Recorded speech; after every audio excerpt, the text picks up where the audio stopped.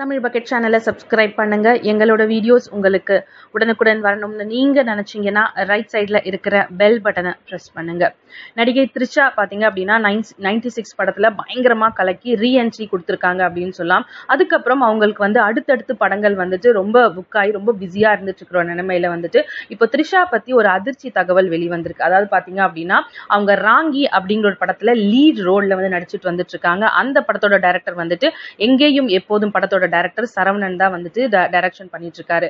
So இந்த படத்துக்கு பயங்கர மும்முரமா ஷூட்டிங் போயிட்டு இருக்கிற ஒரு தருணத்துல த்ரிஷா ஷூட்டிங் ஸ்பாட்ல வாந்தி எடுத்து மயக்கம் போட்டு விழுந்திருக்காங்க. அங்க இருக்கக்கூடிய எல்லாருமே பதட்டம் அடைஞ்சு உடனடியா த்ரிஷா அவர்களை ஹாஸ்பிட்டல்ல அட்மிட் பண்ணிருக்காங்க. சோ அட்மிட் பண்ண உடனே பாத்தீங்க அப்படின்னா கண்ணு மூக்கு காது வச்சு த்ரிஷா பிரெக்னென்ட் ஆயிட்டாங்க, அவங்களுக்கு ரகசியமான முறையில பிரெக்னென்ட் ஆயிருக்காங்க, இப்ப வெளிவந்துடுச்சு அப்படின்னு சொல்லி நிறைய கிசுகிசுக்கள் பேச ஆரம்பிச்சிருக்காங்க. சோ இந்த கிசுகிசுக்கள் த்ரிஷாவோட அம்மா உமா அவர்களை ரொம்ப கோபம் அடைய செய்ய வச்சிருக்கு. சோ அதுக்கான ஒரு பதிலும் அவங்க கொடுத்திருக்காங்க.